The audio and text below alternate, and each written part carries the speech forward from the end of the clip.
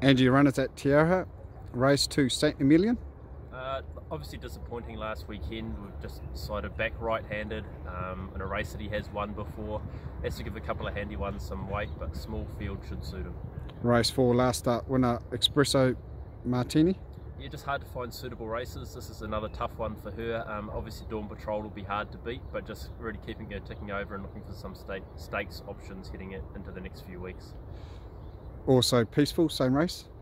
Yeah, she's obviously a promising filly coming up really well into the autumn, so couldn't be happier with how she is going into it. A little bit of luck in the run, she could go a good race fresh. Race 5 Power Harter. Aroha, she's obviously disappointing fresh up, just probably raced a little bit keenly, 1400 fresh up. So look, a little bit of luck in the run would suit her, but expected to back up next Saturday at Hastings, and that could be more her go. Race 6 debut winner She's Fearless.